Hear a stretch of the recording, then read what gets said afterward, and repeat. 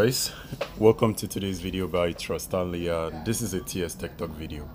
So on today's video, I'm going to show you guys a new way to actually comment a timeline on a video, making use of the comment section.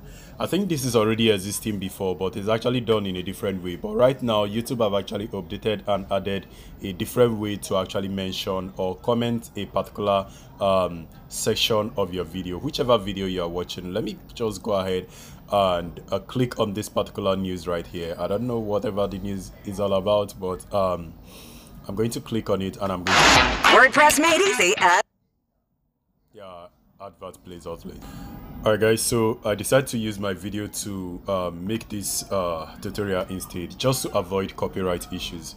So now if you go over to the comment section right now, you can notice this hold on, the video is not playing. I think this actually works when the video is playing, but I have to actually allow the video to start playing. I'm going to add some comments here and I'm going to allow the video to be playing. Let me allow the video to start playing first. I have two different videos showing different sizes and you make an edit of it. So guys, there are different applications that can do this.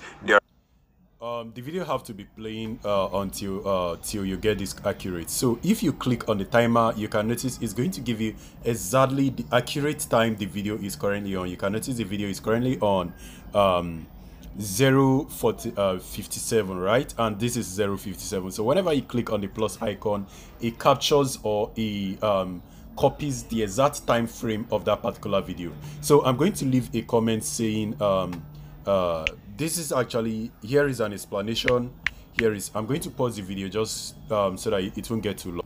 Alright guys, so I'm done typing and I'm going to click on send and it's going to send. So what this actually means is that when people click on this timer, they are going to navigate back to this particular timeline. So let me allow the video to play a bit longer and I'm going to click on this timer again and you see what happens.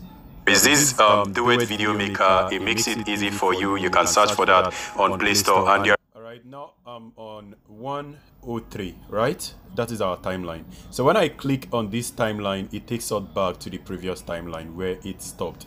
So I'm going to allow the video to play even more. I'm going to pause the recording. I'm going to allow the video to play even more to go a bit further to where I start making the tutorial. And I'm going to leave another comment just the same way. And do this. There is this do. Alright, so I have added that and I just click on this also to add the timeline. So once you're done, just click on send and you can notice it has been updated. So anybody that comes, either they can click on this and it navigate them to that timeline. They can click on this, it also navigate them to the timeline.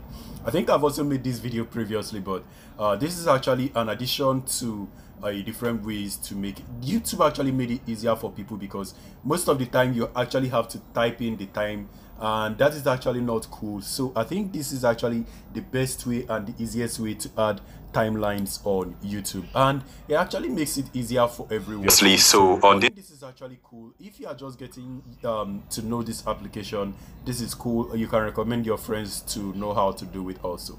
And if for some reason you like this video, don't forget to smash like and subscribe to the channel for more video. I'm going to be sharing more tips for you on my next video and I hope it's helpful. Thank you guys for watching. Please stay safe and peace.